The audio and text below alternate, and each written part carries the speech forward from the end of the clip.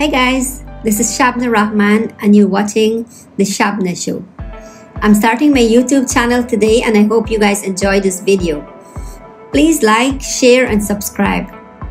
I'm here at the Parika Stellin, East Bank Essequibo, and I'll take you over to where the speedboats are moored. These speedboats transport passengers to Parika, Supanam on the Essequibo coast and on the islands of Wakenham and Legwan. Here is Huborn Sandiford, the owner and captain of one of the boats, to tell you all you want to know. Well, my name is Huborn Sandiford. Everybody call me Bonnie, Brother Bonnie. With speedboat work like for 27 years now. I'm from the Essequibo coast.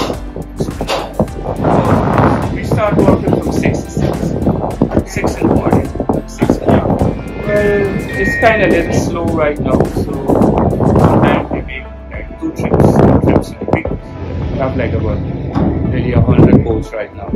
Well, we used to carry before 19 and stuff like that, but because of the pandemic now, we only put 3 persons in the sea, so we charge $1,500. But we just put on, was starting, so we just put on $200. Sometimes the water could be very rough. I live around the waterfront, so actually I used to do boat building before, and then from boat building I decided to go on boat. I get a like boats, so I go anyway. I go on like Parika, Bruno, anyway. The best area to work. Ghana is a beautiful country, and I think Supanam, because I born and grew there, and I like being around here. I think going around the neck. Yeah, I have a sailor also work. We cannot work by ourselves, so we have to work with a sailor. We work as a team, assist the passengers to get in the boat, assist them to come out, Yeah. Sometimes you get a hire, well, remember, this is our job, this is what we do every day, and we have customers. People will come and say they want the boat, so we work with that. When we started with the 75 first, the boat was open out boat, and so a lot of people used to be scared to travel with speedboat because the boat was more small, and when the water is rough, we had this leatherette that you used to got a hole in front of you to keep to block the water from wetting you. When the rain fall, it used to be more, it's not comfortable because it was just by the time you reach Parika, you soak. And so after the PPP government take over, then Minister Ben, he come down and he see it, and then he said he wanted the boats them to shed. So after he said he wanted boats to shed, well, we had to build the boat bigger. And it was more money, you understand? So a lot of people see it that it was like a bad thing, but then when we finished building the boats and shedding the boats and making people more comfortable, then everybody really understand what he was trying to say. So.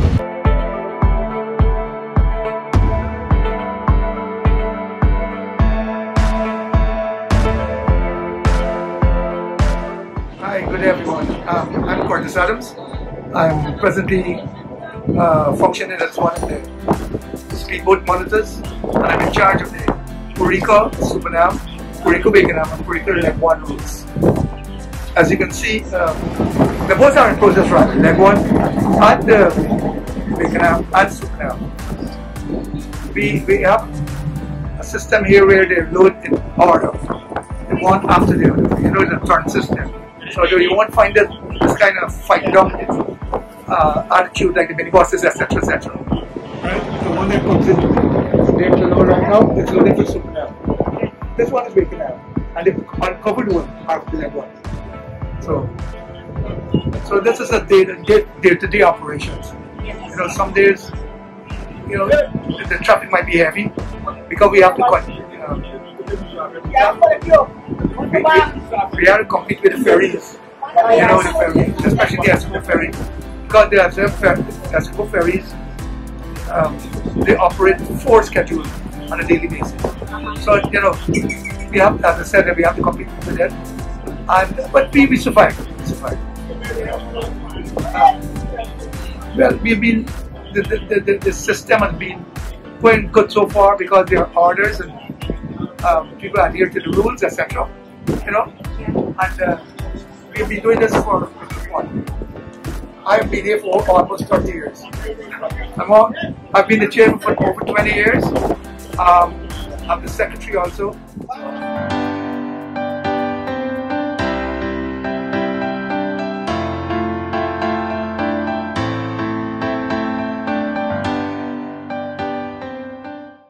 So there you had it, guys. Don't forget to like, share and subscribe so you'll be notified when I post my next video. See you then.